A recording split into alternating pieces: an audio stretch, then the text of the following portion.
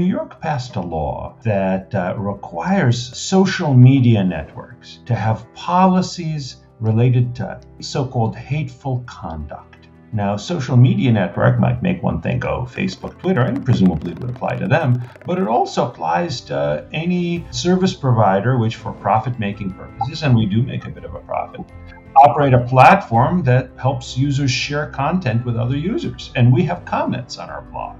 And I don't want the government telling me how I should react to comments of a particular viewpoint. I've decided to sue, and I'm delighted that FIRE is representing me in this.